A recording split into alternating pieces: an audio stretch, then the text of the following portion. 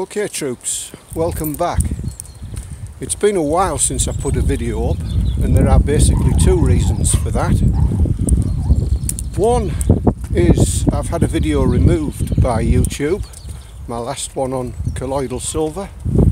I did put in an appeal, but it's decided to be removed, so that's one reason. The other, of course, is the situation we're all in with this worldwide pandemic. And as you can see, I'm walking through the main road of my village. The main road of my village. That is the main road of my village. Oh, we've got one car coming. We're all under lockdown, so we can only go out for very specific purposes. One of them is for essential supplies. Another is for work, essential work, work that can't be done at home and work that is essential. Another is for looking after a vulnerable person. And another is exercise. We are allowed to exercise once a day. So I'm fulfilling two purposes at the moment. One is exercise, and the other is I shall be picking up some essential supplies both while I'm out exercising and on the way back. Jess, stay.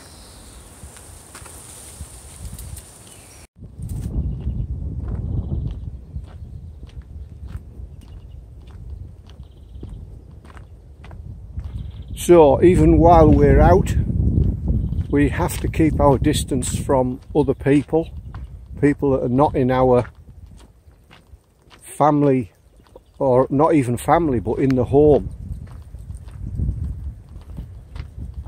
So if I see somebody on this path here, I'm going to have to get out the way as far as I can, or one of us is, while the other goes round. And unfortunately, in this country and many other countries, things are going to get worse before they get better. So we do all have to do our bit to stop the spread of this virus, because it is beginning to overwhelm health systems in a lot of countries. There is some hope. In South Korea, the spread of the epidemic is slowing due to their containment measures, and I think the same is true in China, where the rate of infection has almost ceased. Anyway, we do what we can for the system as a whole, and we must do what we can for ourselves as well. And I'll go into a little more detail of what I'm doing to minimise the effects of the infection on me personally when I got my stores and get back. Right, I'll get back to you a bit later on. Not out for too long, and in fact it is, you can't see it because there's a strong wind and it's blowing very fast, but it's not snow, it's like little hailstones. It is fairly cold here in the UK at the moment. I say fairly cold, it's about zero. That's it's not really cold, is it? But when it's a damp cold, it's actually warmer than a really cold, because you've got the moisture sucking your heat away. If you get what I mean. I'm out in it quite regularly, so worst thing I find is sleet, where it just sticks to you and sucks your heat away. If you get dry snow, then that's not quite so bad. But obviously the wind also makes a big it's a big factor in sucking away your heat. Right, anyway, I'll get back. Oh well, we might as well start here. This is not one of my shop supplies, but this is one supply I am getting this morning. I'll be having this for my dinner. So that's nettles. It's quite a staple, really, in hard times. Not that I'm saying we have hard times food-wise or anything, we don't. There is reasonable food stores in the shops, although some shelves are empty, and there are some things which we have difficulty getting, especially as you don't want to be going traipsing around among people too much, because hang on a sec. Okay, it really is sort of snowing, half hailstoning now, but you don't want to be going traipsing around the shops, because in this country the use of face masks is not encouraged. In fact, rather the opposite, it's discouraged. And I think that's because there is a worldwide shortage of face masks, and any personal protection equipment has to first go to the frontline services, the medical teams, and even they're short of equipment. So we're not encouraged, in fact we're discouraged, and you couldn't find any even if you wanted some face masks. So I'll just pick some of these nettles and then we'll move on, because it's not good sitting here in the hailstones. You can just see them bouncing off my jacket, I think.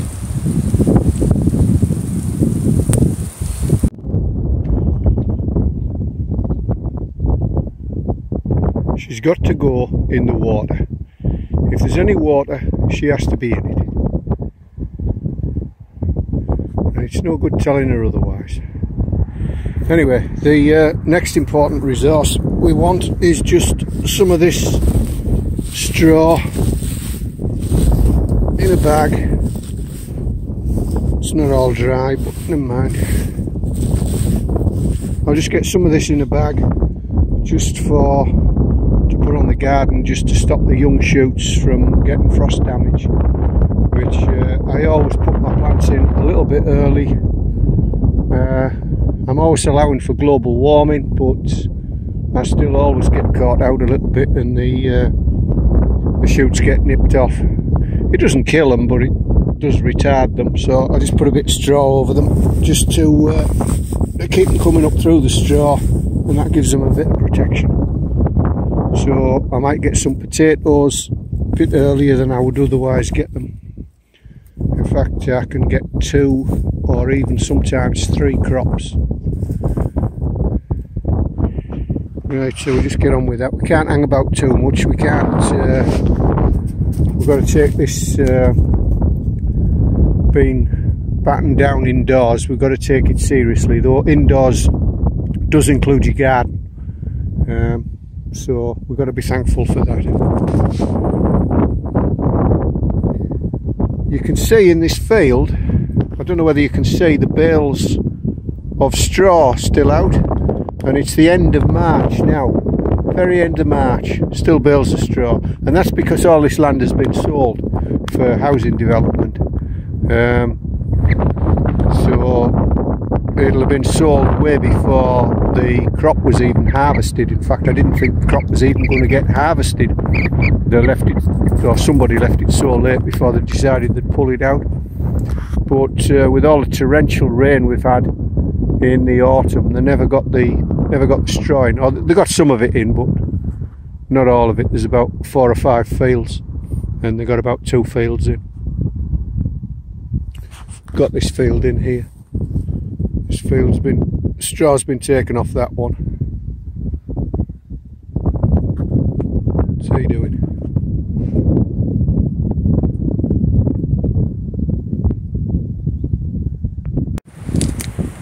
Right, well, I've got my bag of supplies, so it's off in a homeward direction, and we'll stop at the shop on the way back, see if they've got any flour in yet. So we're a little bit, we do a bit of baking, we're a little bit short of flour. Right.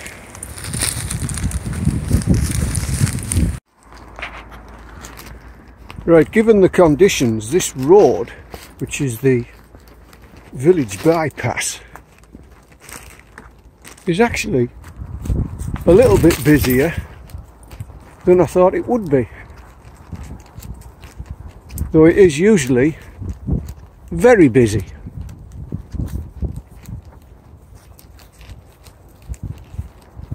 See how long it takes before there's a car. I can hear one now. Road noise. Here we go. Oh, it's a van.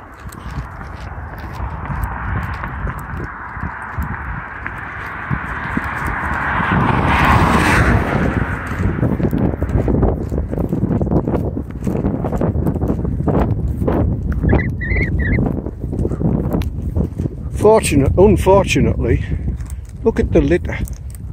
People just chuck it out the cars.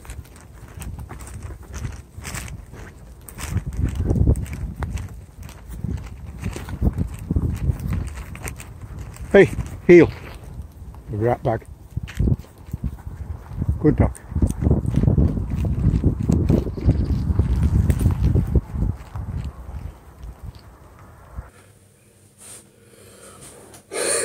Well, you can't see that too well, I know. But the first thing to do when you get in, besides taking your boots and your coat and your hat and your gloves and leaving them in a dirty place, is to wash your hands. And what we're using is the good old pink carbolic soap.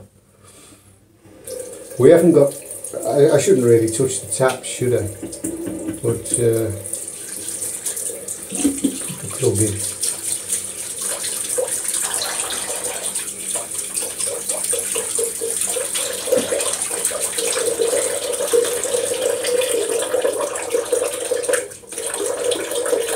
I'm probably not doing it right. To see how to wash your hands properly, you should go to the Dr. John Campbell's site. But you get in between all the little webby bits, you know, right in all the creases. And I don't have my, probably can't hear because of the tap water running, but I don't have my nails cut too short because I find my nails handy for doing stuff. So get the scrubbing brush in there.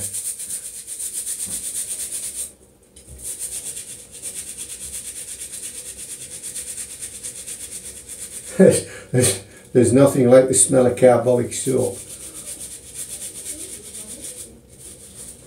Right, so you're supposed to sing some songs and that gives you the right time, but you'll know if you've gone, you know, if you've gone over everything. And then of course I touched the tap, so we'll just give that. Then we've got dog hairs all over the place.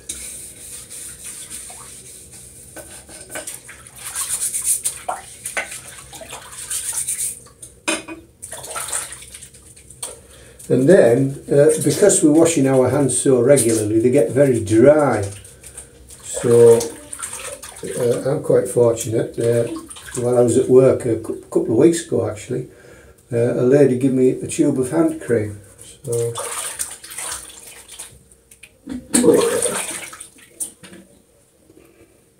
and stick to your own towels as well as your own flannels.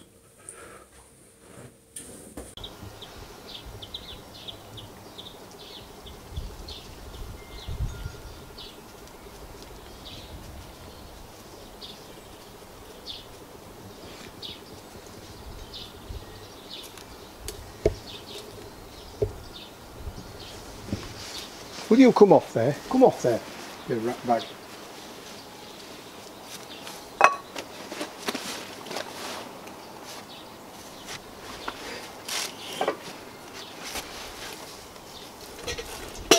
Oh. You rat bag. Wasn't your fault, that was my fault.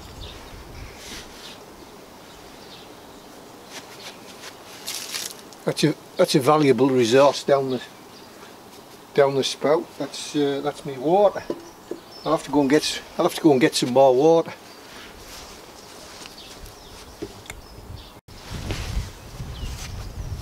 Come out the way. Right, well, my dinner's been a catalogue of disasters so far.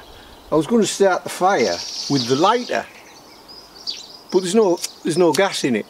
Well, it's a bit windy, so obviously it will probably get blown out, but if you can see, there is no gas in it.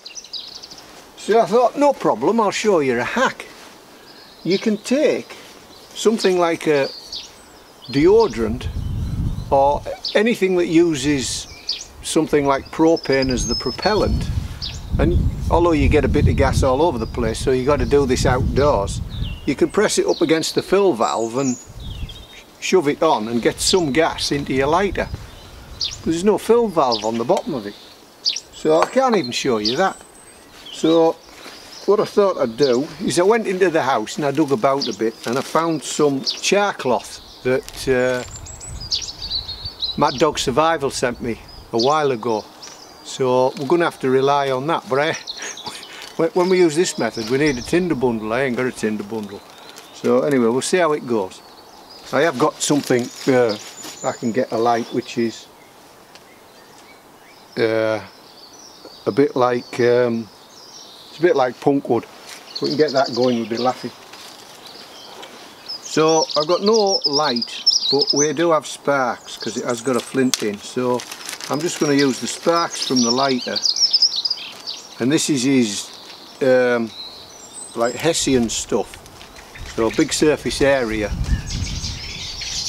I don't want to stimp myself though, because when you try and use just little bits, try and conserve what you've got, you end up using twice as much. So I broke it in half.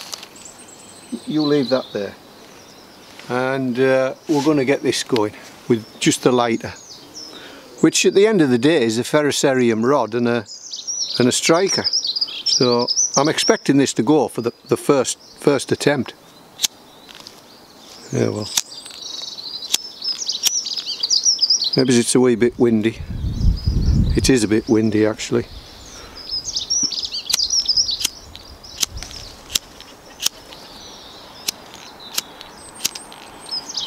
Well, like I say, it's a catalogue of disasters.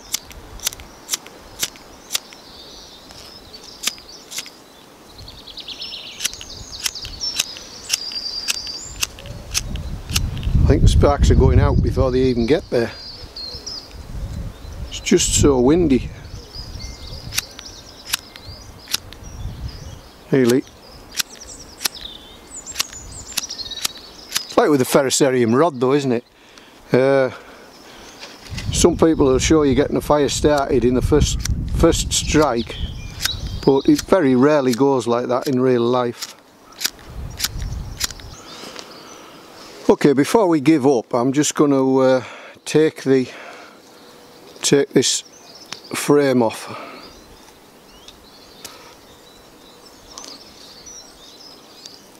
To get better exposure.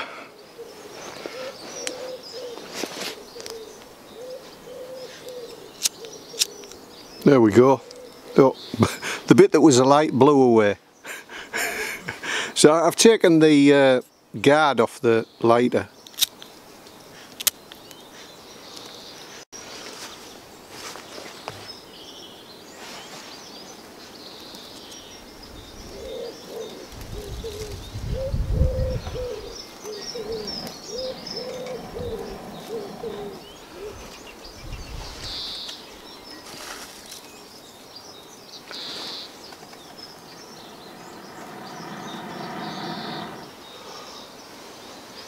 Okay, so that's going to go now, but if you're going to use your lighter as a striker for char cloth or tinder, take the frame off. So that's my tip there, that's the lesson we've learnt. So I'll just get this going and then I can get on with my dinner.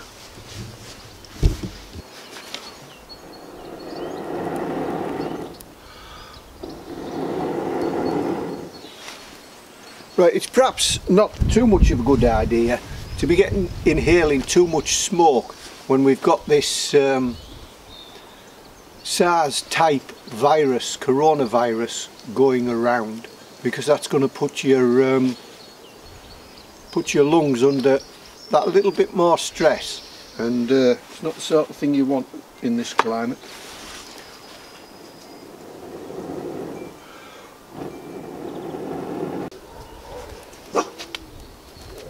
Right, so I'm going to get the rocket stove going for the last, probably the last time as well.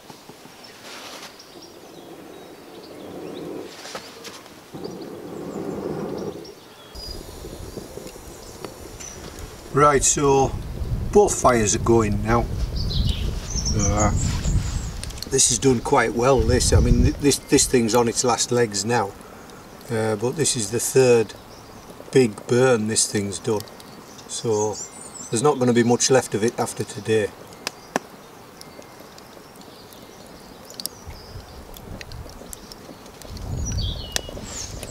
And it burns very clean as well. Burns just like a charcoal stove would burn. So we'll get down to the dinner then. I've got some bits of pumpkin here that we've had this pumpkin since in one whole piece since October. Just a small one, and this is what's left of it.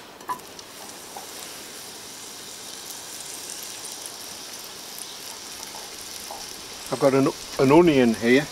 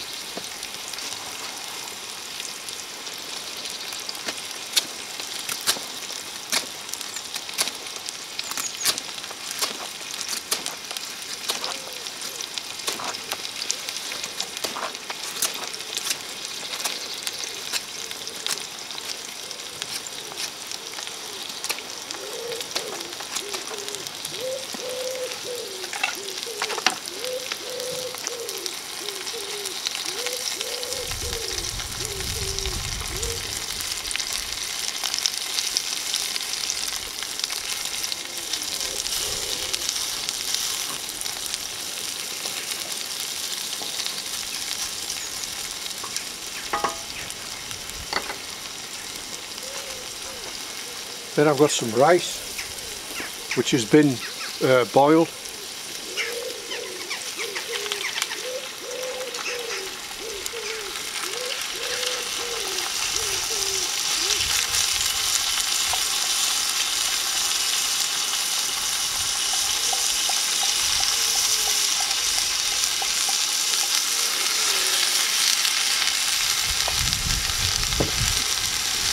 I've got some horsehoof fungus here which I'm going to use for my tea.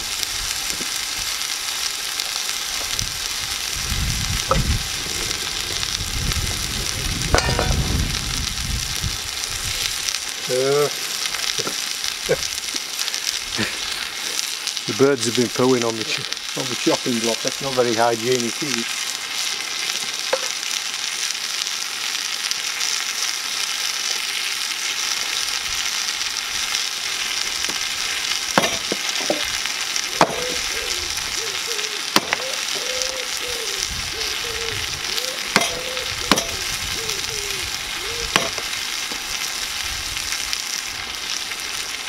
Now, this video is essentially about, you know, sort of bushcraft under this virus event. So I've been out today and I've got my nettles, and I'm going to put my nettles in a minute. But one thing you should keep in mind: do not have an accident or an injury serious enough to warrant going to hospital. Not at this stage. Because they're overwhelmed as it is. So if you are practicing bushcraft in your back garden, just be very, very careful. They're under tremendous stress at the moment. We don't want to add to it.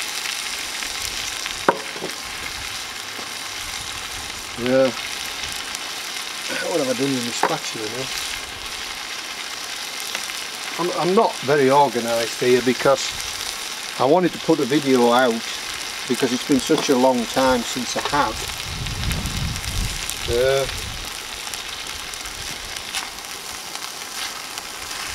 For the two reasons I previously explained.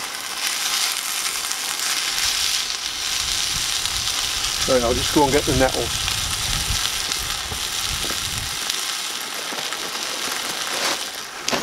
But it is important to try and have some degree of normality, because that will make it a lot easier when this virus does ease off and our restrictions are relaxed, although I do feel that they're going to get tightened before they get relaxed. So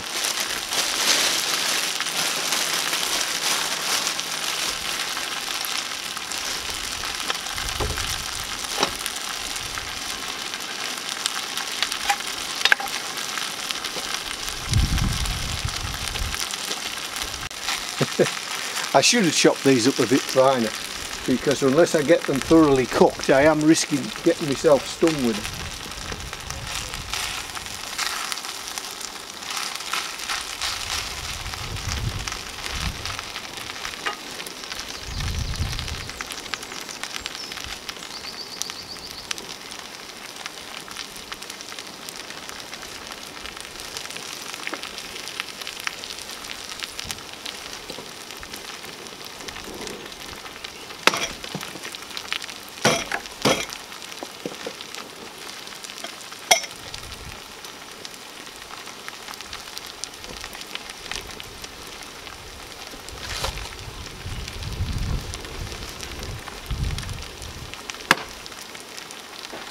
So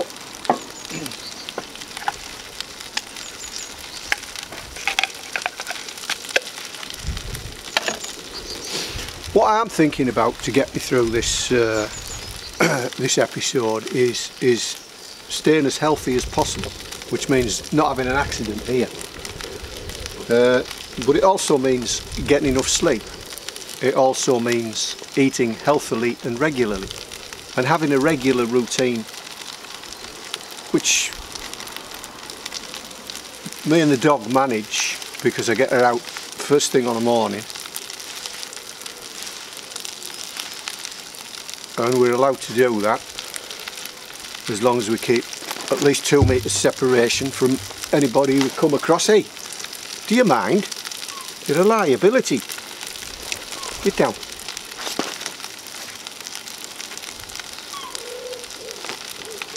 And I also, I'm following Dr. John Campbell's advice, and I'm taking vitamin C, well, supplementing a little bit vitamin C with the fruit that I eat, and I'm also taking vitamin D as a supplement, because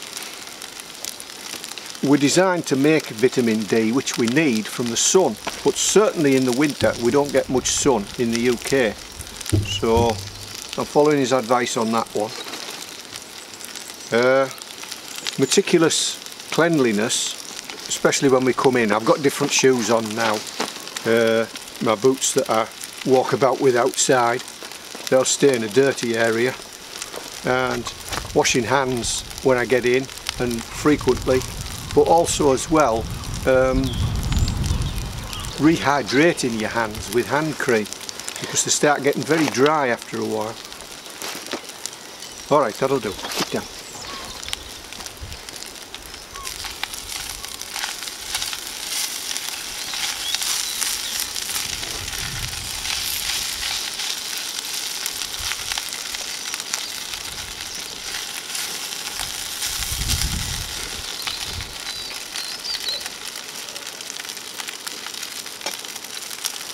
Right, that's almost ready, so I'm just going to go and get some honey for the horse hoof tea, and I might get some pepper and a little bit of salt for the for the breakfast, for the dinner.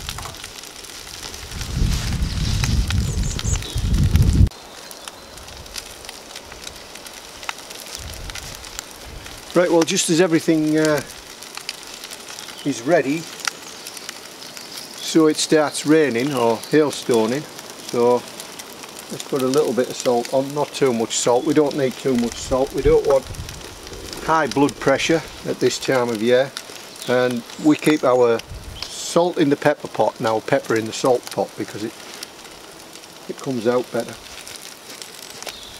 I could put the little military rations of Tabasco sauce on, but I'll save that. Oh, that's my spatula. My spatula's got hot. Right, we'll take that off there. Some of it's stuck to the bottom, but that's alright.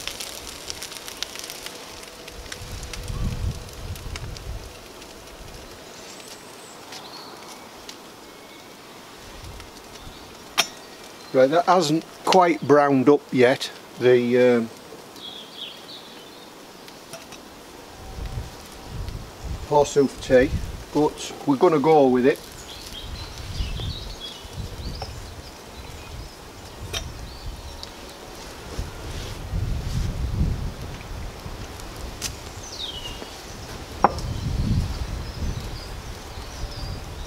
I'm going to put honey in it because it will be quite bitter.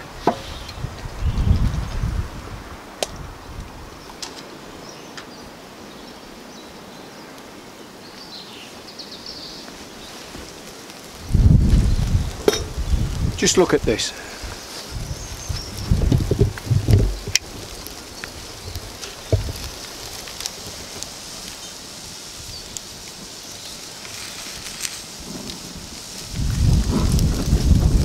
The heat from that is tremendous. It's a very efficient way of cooking. I'll probably get one more burn from that if I put it out now. Probably get one more burn.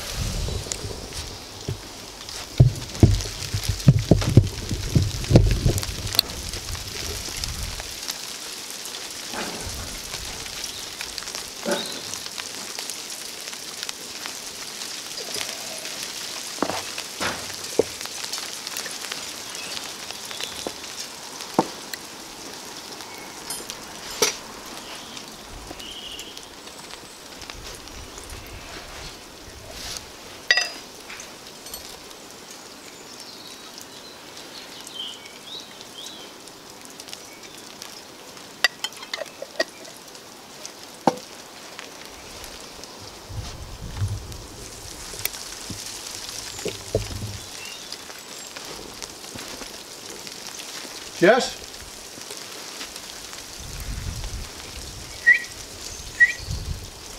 I think the dog's not daft, I think the dog's gone in. I'll be going in myself in a minute.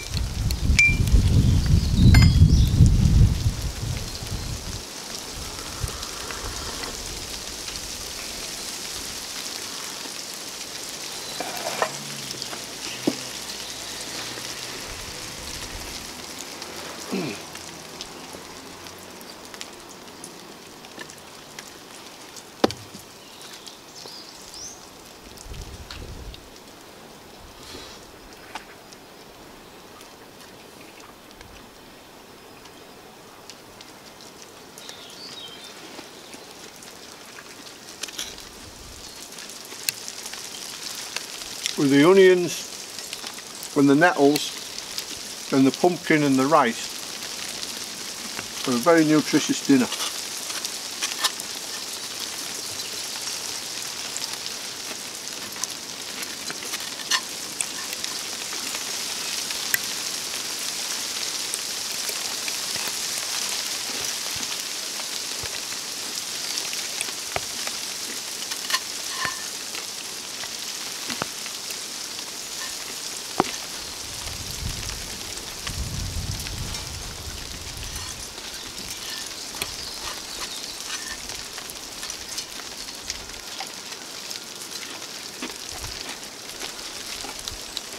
So,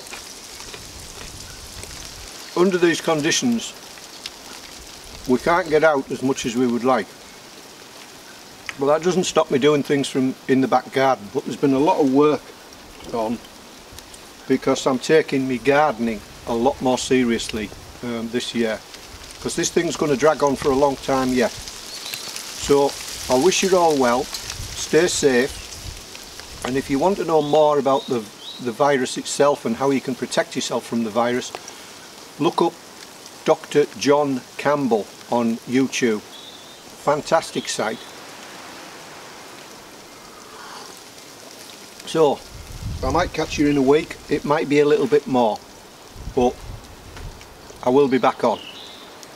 Unless YouTube chooses to knock this one off like they did me colloidal silver one. I don't think they will. I'm sure they've got the reasons. But anyway, thanks for watching, and I've got a couple of new subscribers, even though I haven't put any new videos up recently, so I welcome you, and thanks for subscribing, and I'll catch you in a week, or maybe it's a bit longer.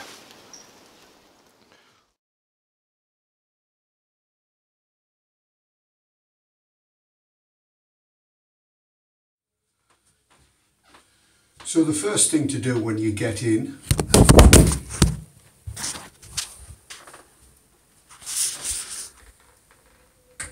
apart from trying not to drop your phone in the toilet,